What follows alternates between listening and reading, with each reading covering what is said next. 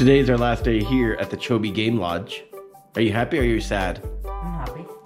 Did you have enough time to relax and enjoy? Yes. Now what's next? I'll tell you what's next, my little dingly. Hello, sirs and madams. Meet Kaka here. And It's time for another African adventure with your famous superstar, Salman Khan. Shooting star, the more you know. Just kidding. But he will make a comeback soon. This was our last day at the Chobe Game Lodge where we saw Pumbaa's family grazing the grass. Glad we didn't run into Simba. Our next destination is to see Victoria Falls on the Zimbabwe side. But first we have to cross the border, which took a very long time. Damn, Mital! Looks like you grew a second head. Did a giant mosquito give your cheeks a super zitty icky?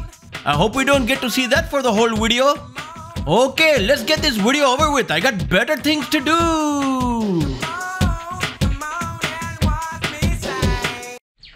Well, we went to go use the public restrooms, but they were locked, so we did it back there. Where else are you going to be going here to take public pee-pees?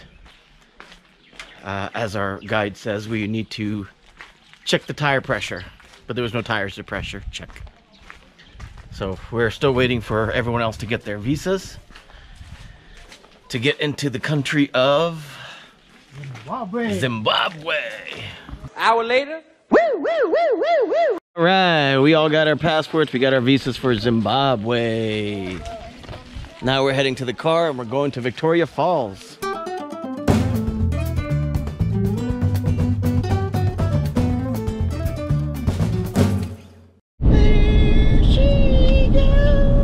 So we are here officially at Victoria Falls on the Rhodesia side. We're in Zimbabwe. And we are getting ready to do a 2-mile walk with our raincoats here to go see Victoria Falls. Hopefully we don't get too wet. That's what she said. Aside from that, like I said, we have about a 2-mile walk. Should take approximately about an hour for us to go through the Victoria Falls on the Zimbabwe side. Starting from this spot here, which is the statue of Dr. Livingstone, all the way up to the Victoria Falls Bridge. So this is the bridge that connects Zimbabwe and Zambia. Victoria Falls is a waterfall between the two borders, right? Between the Zimbabwe border here and the Zambian border. And the source of the Victoria Falls is from this big river here, of which I'm sure by now you know the name of the river, Zambezi. Like I said, Zambezi is the 4th largest river in Africa, right?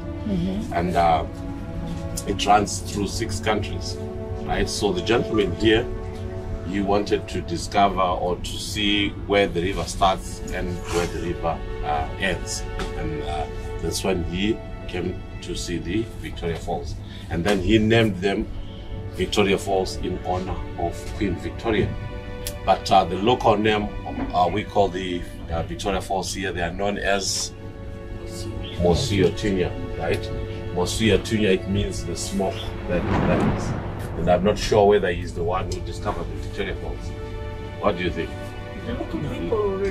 Local people already knew about the Victoria Falls, right? So only what he did was, when he saw the falls, unlike the local people, he publicized, did marketing so that everyone knows about the Victoria Falls. That's why he's famous.